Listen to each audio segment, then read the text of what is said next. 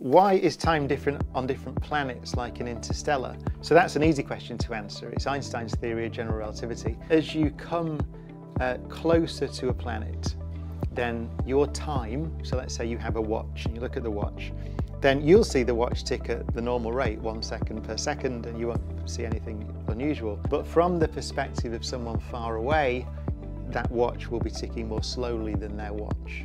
And it's really to do with the distortion of space and time in the vicinity of the planet. So the general rule is if you go to something that's very massive, so you approach a very massive planet or even a black hole, then as you go there, from the point of view of someone far away, they will see your time tick more slowly.